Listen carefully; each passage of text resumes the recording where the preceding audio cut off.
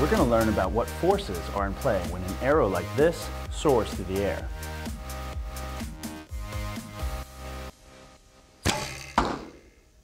Here's a hint. Don't just look at the arrow, check out the bow. It's a key part of this action.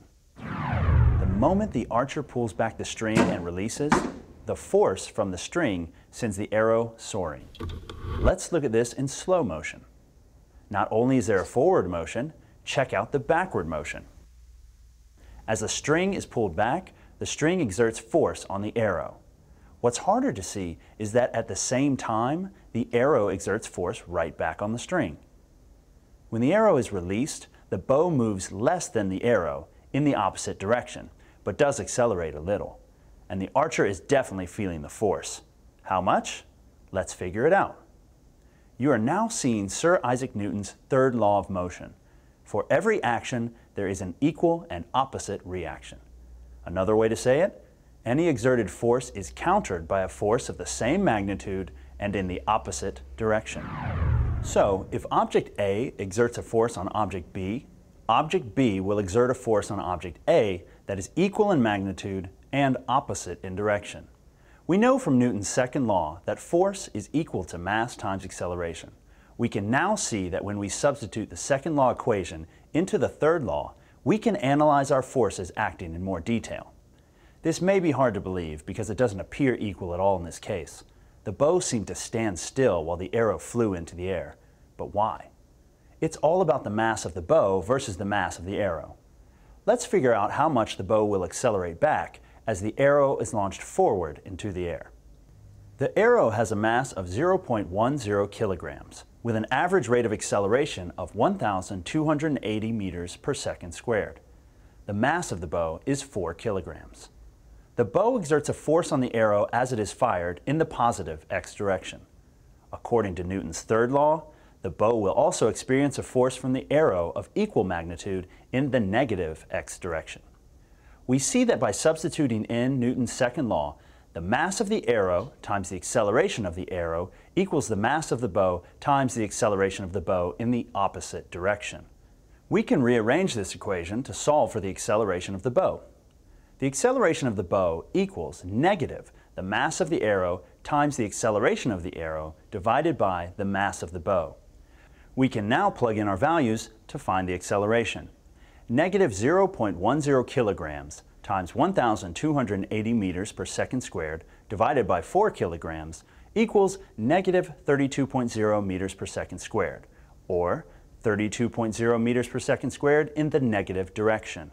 Thus, the bow accelerates backwards at 32.0 meters per second squared. If the force of one thing acting on another is always equal in magnitude yet opposite in direction, then how does anything ever accelerate? Even though the two forces are equal in magnitude, one can accelerate more than the other because one can have a smaller mass, like the arrow when compared to the bow. The much smaller arrow accelerated at 1,280 meters per second squared, while the much larger bow accelerated at a smaller amount, 32.0 meters per second squared. Okay, let's head for the skies and look at another example. A skydiver is in a free fall toward Earth. The Earth is pulling the skydiver with the same force as the skydiver is pulling on the Earth, but in the opposite direction. Even though the forces are the same, the skydiver is accelerating to Earth exponentially faster than the Earth is accelerating toward the skydiver. Because Earth is so much more massive, it takes a lot more force to move the Earth compared to the skydiver. So the acceleration isn't the same, and neither is the mass. So each side of the equation is equal, but the variables on each are bigger or smaller depending on the mass and acceleration of the objects. As far as physics goes, and following Newton's third law, the Earth does accelerate toward the skydiver, ever so slightly. We can sum up this idea into what's called an action-reaction pair. Action-reaction pairs show the relationship between an object that is doing the action and another object reacting to that action. As a skydiver jumps from a plane, the Earth pulls on the skydiver, and the skydiver pulls back on the Earth. What are some other action-reaction pairs? When you walk down the sidewalk, you push on the ground pushes on you. A swimmer pushes on the water pushes back on the swimmer.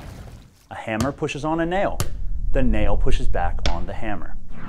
At a rocket launch, the rocket's weight, yes, weight is force, is pushing on the ground, and the ground is pushing back on the rocket, an action-reaction pair. And on liftoff, inside the rocket engine, all the combustion gases are igniting, pushing on the rocket, and the rocket is pushing back on the gases with a force equal in size but in the opposite direction, another action-reaction pair. It is this rocket combustion gas action-reaction pair that will cause liftoff, as well as the movement of the rocket into space. So let's go back to the bow and arrow. What are the action-reaction pairs at work here? There's the force of your fingers pulling back the string, and the string and bow reacting by pulling back against your fingers. When your fingers release the string and the arrow, the string exerts a force on the arrow, pushing the arrow forward. The reaction is the arrow pushing on the string. And while we're looking at that speeding arrow, remember from another lesson, as soon as the arrow leaves the string, there is no more horizontal acceleration because there is no more horizontal force. The bow has done its job. However, gravity is a force constantly pulling the arrow down vertically. Gravity from the earth pulls on the arrow pulls back on the earth. And now you know forces work in pairs. And you've seen some of the ways forces work together to make things move. That's it for this segment of Physics in Motion. We'll see you next time. For more practice problems, lab activities, and note-taking guides, check out the Physics in Motion Toolkit.